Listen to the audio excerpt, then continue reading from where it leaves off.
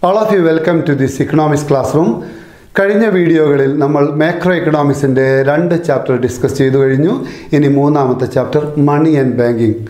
ആ ഭാഗമാണ് ഇനി വരുന്ന കുറച്ച് വീഡിയോകളിൽ നമ്മൾ ഡിസ്കസ് ചെയ്യാൻ പോകുന്നത്.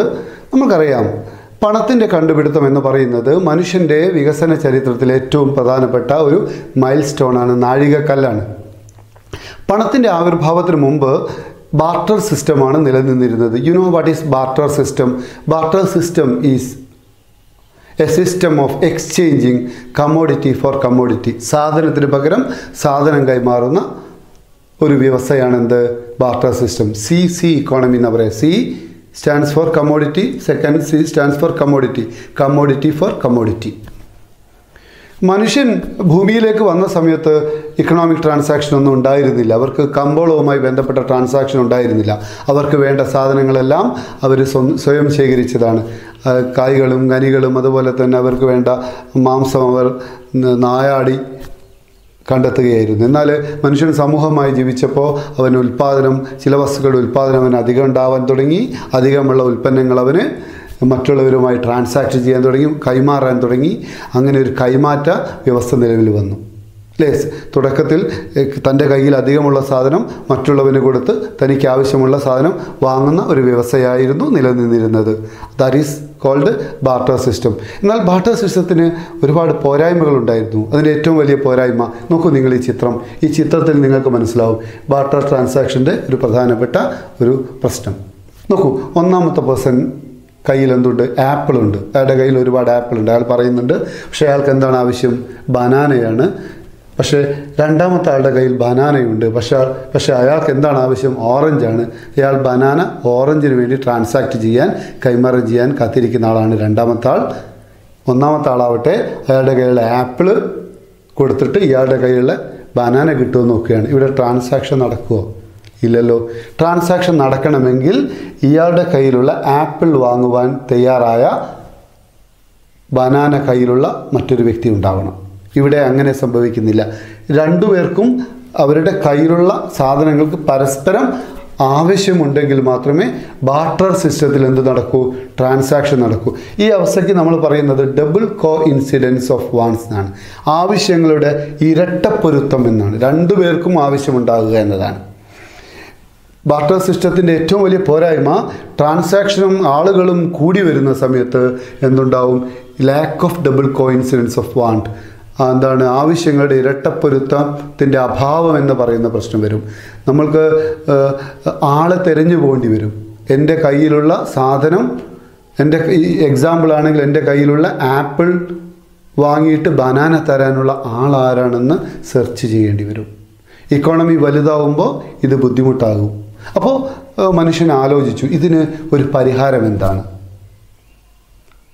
ഇതിൻ്റെ ഒരു പരിഹാരം എന്ന നിലയ്ക്ക് ഇവർക്കിടയിൽ ഒരു ഇൻ്റർമീഡിയറി വേണം, ഒരു മധ്യസ്ഥൻ വേണം, ഒരു മീഡിയം വേണം. ആ മീഡിയത്തെക്കുറിച്ചുള്ള ആലോചനയാണ് പണത്തിൻ്റെ ആവിർഭാവത്തിലേക്ക് വഴിതെളിയിച്ചത്. ഇയാളുടെ കയ്യിലുള്ള ആപ്പിൾ വിറ്റിട്ട് അയാൾ പണം ശേഖരിക്കുക. ആ പണം ഉപയോഗിച്ചുകൊണ്ട് അയാൾ രണ്ടാമത്തെ വ്യക്തിയിൽ നിന്ന് ഓറഞ്ച് വാങ്ങും. Very easy. കാരണം ഇവിടെ പണം എന്തായി നിന്നു? രണ്ട് വ്യക്തികൾ തമ്മിലുള്ള ട്രാൻസാക്ഷൻ്റെ ഒരു ഇൻ്റർമീഡിയറി ആയി നിന്നു, മീഡിയമായി നിന്നു.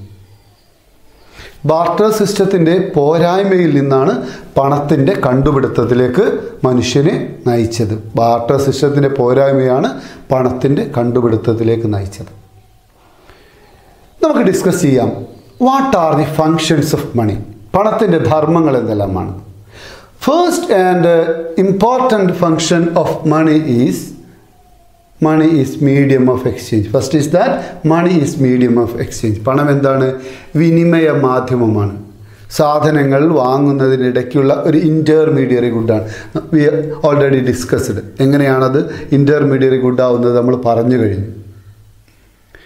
അതായത് എൻ്റെ കയ്യിലൊരു സാധനമുണ്ടെങ്കിൽ അതെനിക്ക് കമ്പോളത്തിൽ വിറ്റിട്ട് പണം ശേഖരിക്കാനും ആ പണം ഉപയോഗിച്ച് എനിക്ക് ആവശ്യമുള്ള സാധനങ്ങൾ വാങ്ങാനും പറ്റും. പണം അങ്ങനെ ഒരു ഇൻ്റർമീഡിയറി ഗുഡായിട്ട് ആവശ്യക്കാരനും വിൽപ്പനക്കാരനും ഇടയിലുള്ള, ആവശ്യക്കാരൻ്റെയും വിൽപ്പനക്കാരൻ്റെയും ഇടയിലുള്ള ഒരു ഇൻ്റർമീഡിയറി ആയിട്ട് ആര് പ്രവർത്തിക്കുന്നു? പണം പ്രവർത്തിക്കുന്നു.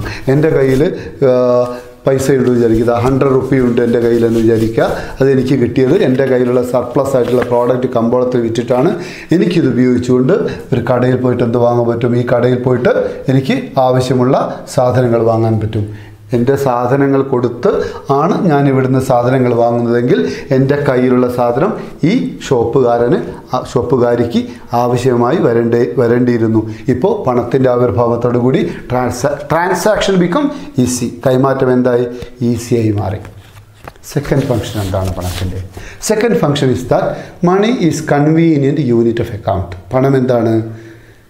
കണക്കുകൾ എഴുതി വെക്കുവാനുള്ള ഒരു സൗകര്യപ്രദമായ യൂണിറ്റാണ്.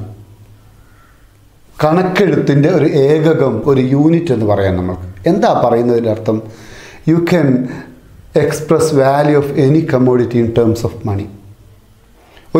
ഏതൊരു സാധനത്തിൻ്റെ വില നമ്മൾക്ക് പണത്തിൽ കാണിക്കാൻ പറ്റും. ബാർട്ടർ സിസ്റ്റത്തിൽ മൂല്യം കാണിക്കാൻ പറ്റിയ ഒരു കോമൺ മെഷർ ഇല്ല. നോക്കൂ, എൻ്റെ ഷർട്ടിൻ്റെ വില ഇത്ര രൂപയാണ്. ഒരു പേനയുടെ വില 10 രൂപയാണ്. നോക്കൂ, പൊട്ടറ്റോ, ഒരു ചിത്രം കാണും നിങ്ങൾ. Potato, the value of potato can be expressed in terms of money. പൊട്ടറ്റോയുടെ വില നിങ്ങൾക്ക് എന്തിൽ എക്സ്പ്രസ് ചെയ്യാം? മണിയിൽ എക്സ്പ്രസ് ചെയ്യാം. Value of banana can also express in money. Value of cloth can be expressed in money. You can express value of anything in the form of money, in the unit of money. പണത്തിൽ express ചെയ്യാൻ പറ്റും. അതാണ് money is common measure of value or money is unit of account എന്നതുകൊണ്ട് ഉദ്ദേശിക്കുന്നത്. Barter സിസ്റ്റത്തിൽ there is no common measure of value, there is no common unit of account. അത് മറികടന്നു ഏത് system? Monetary system. Third എന്താണ്? മൂന്നാമത്തെ point എന്താണ്? മൂന്നാമത്തെ പ്രധാനപ്പെട്ട പോയിന്റ്, ഞാനൊരു കാര്യം പറയാം. നോക്കൂ, എൻ്റെ കയ്യിൽ ഒരുപാട് ക്യാരറ്റ് ഉണ്ട്. ബാർട്ടർ സിസ്റ്റത്തിലാണ്. ഒരുപാട് ക്യാരറ്റ് എനിക്ക് പ്രൊഡ്യൂസ് ചെയ്യും. ഞാനൊരു കർഷകനാണ്. ഒരുപാട് ക്യാരറ്റിൻ്റെ വിളവ് എനിക്കുണ്ടായി. എനിക്ക് ക്യാരറ്റ് എന്ത് ചെയ്യാം? ഭാവിയിലേക്ക് കൺസംഷന് വേണ്ടി നീക്കി വെക്കാൻ പറ്റുമോ? 2-3 പ്രശ്നം ഞാൻ അഭിമുഖീകരിക്കും.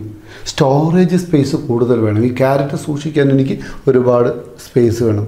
അതുപോലെ തന്നെ ഒരുപാട് കാലം ക്യാരറ്റ് എനിക്ക് സ്റ്റോർ ചെയ്യാൻ പറ്റുമോ? ഇല്ല. Vegetable is perishable. നശിച്ചു പോകുന്നതാണ് vegetable. I want more storage space and vegetables R perishable. അപ്പോൾ ഇതിനൊരു പരിഹാരം പണം കണ്ടു. പണം എങ്ങനെയാണ് ഇതിൻ്റെ പരിഹാരം കണ്ടത്? Carrot is my wealth. ഒരു കർഷകനെ സംബന്ധിച്ചോളം അയാളുടെ സ്വത്ത് എന്ന് പറയുന്നത് ക്യാരറ്റാണ്, സമ്പത്താണ് അയാളുടെ. ഈ സമ്പത്ത് ഭാവിയിലേക്ക് അയാൾക്ക് സ്റ്റോർ ചെയ്ത് വെക്കാൻ പറ്റുമോ? ബാർട്ടർ സിസ്റ്റത്തിൽ പണം ഈ പ്രശ്നം പരിഹരിച്ചു. എങ്ങനെയാണ് പണം പരിഹരിച്ചത്? എക്സസ് ആയിട്ടുള്ള ക്യാരറ്റ് എനിക്ക് കമ്പോളത്തിൽ വിൽക്കാം, എന്നിട്ട് ആ പണം സൂക്ഷിച്ചു വെക്കാം. ഭാവിയിലെ ആവശ്യങ്ങൾ വരുമ്പോൾ ആ പണം എടുത്തിട്ട് എനിക്ക് എന്ത് ചെയ്യാം? കൺസംഷൻ നടത്താം. എൻ്റെ മൂല്യം എനിക്ക് സൂക്ഷിച്ചു വെക്കാൻ പറ്റി. അപ്പോൾ നമ്മൾക്ക് എന്ത് പറയാൻ പറ്റും? Money is store of value. Money is store of wealth. By using money you can store your wealth. പണം ഉപയോഗിച്ചുകൊണ്ട് നിങ്ങളുടെ സമ്പത്ത് നിങ്ങൾക്ക് സ്റ്റോർ ചെയ്യാം. എക്സസ് ആയിട്ടുള്ള പ്രോഡക്റ്റ് നിങ്ങൾക്ക് പണത്തിലേക്ക് മാറ്റുകയും അത് വെൽത്തായിട്ട് സൂക്ഷിച്ചു വെക്കുകയും ആവശ്യമുള്ളപ്പോൾ സാധനങ്ങളിലേക്ക് കൺവേർട്ട് ചെയ്യുകയും ചെയ്യാം. പണം മാത്രമാണോ സമ്പത്ത് സൂക്ഷിച്ചു വെക്കാനുള്ള ഒരു ഉപാധി? You can also store your wealth in the form of land. ഭൂമി വാങ്ങിയിട്ടാണ് കൂടുതൽ സാധനങ്ങളുണ്ടെങ്കിൽ അത് ഭൂമിയിലേക്ക് കൺവേർട്ട് ചെയ്യാം, അല്ലേ? സാധനങ്ങൾക്ക് പകരം ഭൂമി വാങ്ങിയിടാം. ഗോൾഡ് സമ്പത്ത് സൂക്ഷിക്കുവാനുള്ള ഒരു മാർഗമാണ്. Comparing to the land and gold and bond and etcetera, money is most convenient asset. മറ്റ് അസറ്റുമായി കമ്പയർ ചെയ്യുമ്പോൾ പണമാണ് ഏറ്റവും കൂടുതൽ കൺവീനിയൻറ്റ്. കാരണം എന്താണെന്ന് അറിയാൻ പറ്റുമോ? ഭൂമി നിങ്ങൾക്ക് കമ്മോഡിറ്റിയിലേക്ക്, സാധനത്തിലേക്ക് കൺവേർട്ട് ചെയ്യാൻ പെട്ടെന്ന് കഴിയും. ഭാവിയിൽ ഒരാവശ്യം വന്നാൽ ഭൂമി പെട്ടെന്ന് വിറ്റിട്ട് സാധനങ്ങൾ വാങ്ങാൻ പറ്റുമോ? സ്വർണത്തിനും പരിമിതികളുണ്ട്, ബോണ്ടിനും പരിമിതികളുണ്ട്. പക്ഷേ ക്യാഷാണുള്ളതെങ്കിൽ, മണിയാണ് കയ്യിലുള്ളതെങ്കിലോ നിങ്ങൾക്ക് ഈസി ആയിട്ട് സാധനങ്ങൾ വാങ്ങാൻ പറ്റും. ഓക്കെ. എന്നാൽ പണം എന്ന് പറയുന്നത് മൂല്യം നശിക്കാത്ത ഒരു സ്റ്റോറേജ് ആണോ? ഒരു ഡിവൈസ് ആണോ? അല്ല. പണത്തിൻ്റെ മൂല്യം കുറയും. എങ്ങനെയാണ് പണത്തിൻ്റെ മൂല്യം കുറയുക? Due to increase in the general price level. വില നിലവാരം വർദ്ധിച്ചാൽ, പണപ്പെരുപ്പമുണ്ടായാൽ രൂപയുടെ, ഇന്ത്യയിലാണെങ്കിൽ രൂപയുടെ അല്ലെങ്കിൽ പണത്തിൻ്റെ മൂല്യം കുറയും. ഡിറ്റീരിയോറേഷൻ ഓഫ് മണി. അപ്പോൾ നമ്മുടെ വെൽത്തും കുറയും. ഓക്കെ, നമ്മൾ മനസ്സിലാക്കിയിട്ടുണ്ട് അതൊക്കെ. U heard about cashless economy? Cashless economy എന്നതിനെക്കുറിച്ച് നിങ്ങൾ കേട്ടിട്ടുണ്ടോ? ഡിമോണിറ്റൈസേഷന് ശേഷം കൂടുതൽ ചർച്ച ചെയ്യപ്പെട്ട വേർഡാണ് ഡിജിറ്റൽ ഇന്ത്യ, ക്യാഷ്ലെസ് ഇക്കോണമി. ഇവയൊക്കെ ഡിജിറ്റൽ ഇന്ത്യയുടെ വരവോടുകൂടി ക്യാഷ്ലെസ് ഇക്കോണമിയിലേക്ക് നമ്മൾ മൂവ് ചെയ്യുക എന്ന് പറയുന്നത്. എന്താ ക്യാഷ്ലെസ് ഇക്കോണമി? ക്യാഷ്ലെസ് ഇക്കോണമി എന്ന് പറഞ്ഞാൽ ഇക്കണോമിക് ട്രാൻസാക്ഷന് ഫിസിക്കൽ ബാങ്ക് നോട്ടിന് പകരം എന്തുപയോഗിക്കുക? Digital information. In a cashless economy, in economic transaction, we use digital information rather than physical bank notes. ഇത്തരം നോട്ടുകൾ ഉപയോഗിച്ചിട്ടല്ല നമ്മളെന്ത് ചെയ്യുക? ക്യാഷ്ലെസ് ഇക്കോണമിയിൽ ട്രാൻസാക്ഷൻ നടത്തുക. ഡിജിറ്റൽ ഇൻഫർമേഷൻ വെച്ചിട്ടാണ്. ഏതൊക്കെ തരത്തിലുള്ള ഡിജിറ്റൽ ഇൻഫർമേഷനിലൂടെയാണ് നമ്മൾ ട്രാൻസാക്ഷൻ നടത്തുന്നത്? ATM cards, debit card and credit card. Do you know what are the difference between debit card and credit card? മനസ്സിലാക്കുക. എന്നിട്ട് നമ്മളെ ഗ്രൂപ്പിൽ ഞാൻ ചോദിക്കും, what are the difference between debit card and credit card? Answer നിങ്ങൾ പറഞ്ഞു തരണം. ഇപ്പോൾ കോവിഡ് കാലമല്ലേ, ATM കാർഡ് കൊടുക്കാൻ തന്നെ നമുക്ക് പേടിയല്ലേ? കാരണം അത് ATM കൗണ്ടറിൽ പോയി കാർഡ് ഉപയോഗിച്ച് കഴിഞ്ഞാൽ അതിൽ ഇൻഫെക്ഷൻ വരുമോ? നമ്മൾ ഏതെങ്കിലും സ്വൈപ്പിംഗ് മെഷീനിൽ പോയിട്ട് ഉപയോഗിച്ച് കഴിഞ്ഞാൽ അത് പ്രശ്നമാവുമോ? കോവിഡ് വരുമോ? നമുക്ക് സാമൂഹിക അകലം പാലിച്ചുകൊണ്ട് നമുക്ക് എന്ത് ചെയ്യാം? സാർവത്രികമായി നമ്മുടെ കയ്യിലുള്ള മൊബൈൽ ഫോൺ ഉപയോഗിച്ചുകൊണ്ട് നമ്മളുടെ ഇക്കണോമിക് ട്രാൻസാക്ഷൻ മുഴുവൻ ഈ വാലറ്റിലൂടെ നടത്താൻ പറ്റും. ഗൂഗിൾ പേ, പേടിഎം, ഫോൺ പേ, മൊബിക്, അങ്ങനെ എത്ര ഈ വാലറ്റിൻ്റെ ആപ്പുകളാണ് ഉള്ളത്? ഈ വാലറ്റ് എന്നാണ് ഇതിൽ പറയാം നമ്മൾ. വാലറ്റ് എന്ന് പറഞ്ഞാൽ പേഴ്സ് എന്നാണ് അർത്ഥം, അല്ലേ? നമ്മുടെ അക്കൗണ്ട് ആ സോഫ്റ്റ്വെയറുമായിട്ട് കണക്ട് ചെയ്ത് കഴിഞ്ഞാൽ നമ്മൾ പർച്ചേസും നമ്മൾ റീചാർജും ഓൺലൈൻ പേയ്മെൻറ്റും ഓഫ്ലൈൻ പേയ്മെൻറ്റും ഒക്കെ നമുക്ക് നടത്താൻ പറ്റും. നമുക്കൊരു കടയിൽ പോയി കഴിഞ്ഞാൽ ജസ്റ്റ് സ്കാൻ ചെയ്ത് കഴിഞ്ഞിട്ട് നമുക്ക് എന്ത് ചെയ്യാം? ഈ വാലറ്റ് ഉപയോഗിച്ചുകൊണ്ട് പണം ട്രാൻസ്ഫർ ചെയ്യാൻ പറ്റും. അല്ലെങ്കിൽ അവരുടെ ഫോൺ നമ്പർ ഉപയോഗിച്ചുകൊണ്ട് ഈസി ആയിട്ട് നമുക്ക് പണം ട്രാൻസ്ഫർ ചെയ്യാൻ പറ്റും. ഇങ്ങനെ വരുമ്പോൾ ഒരു 10 കൊല്ലം കഴിഞ്ഞിട്ട് നമ്മൾ ചോദിക്കുക, വാട്ട് ഈസ് മണി? എന്തായിരിക്കും ഉത്തരം ഉണ്ടാവുക? പണ്ട് നാണയാന്ന് പറഞ്ഞു, പിന്നെ അവർ പറഞ്ഞു പേപ്പർ മണിയാണ്, കോയിനാന്ന് പറഞ്ഞു. നമ്മളിതിൻ്റെ രണ്ടും കൂടി മിക്സ്ചറാന്ന് പറയുന്നു. ഭാവിയിൽ ഈ ഫിസിക്കൽ ബാങ്ക് നോട്ട്സ് ഉണ്ടാവില്ല, എല്ലാവരും ഡിജിറ്റൽ മണിയായിരിക്കും ഉപയോഗിക്കുക. ഇപ്പം തന്നെ നമ്മൾക്കത് സാധ്യമാണ്. നമ്മൾ ഉപയോഗിക്കാൻ തുടങ്ങിയാൽ ഡിജിറ്റൽ മണി ഉപയോഗിച്ച് എല്ലാ ട്രാൻസാക്ഷനും നടത്താൻ പറ്റും. പണത്തിൻ്റെ രൂപത്തിൽ എന്തു മാറ്റം വന്നാലും പണത്തിൻ്റെ ധർമ്മത്തിൽ എന്ത് വരുന്നില്ല? ഫങ്ഷനിൽ എന്ത് വരുന്നില്ല? മാറ്റം വരുന്നില്ല, അല്ലേ? ഗോൾഡ് കോയിൻ ആയാലും പേപ്പർ മണി ആയാലും ഡിജിറ്റൽ മണി ആയാലും എല്ലാം ചെയ്യുന്നത് same ഫങ്ഷനാണ്. It become unit of account, medium of exchange, store of value. ഇതാണ് പ്രധാനപ്പെട്ട 3 ഫംഗ്ഷൻ. ഇനിയും ഫങ്ഷൻസ് ഉണ്ട്. നമ്മൾ ഈ പ്രധാനപ്പെട്ട 3 ഫംഗ്ഷൻ ഇവിടെ ഡിസ്കസ് ചെയ്യുന്നുള്ളൂ.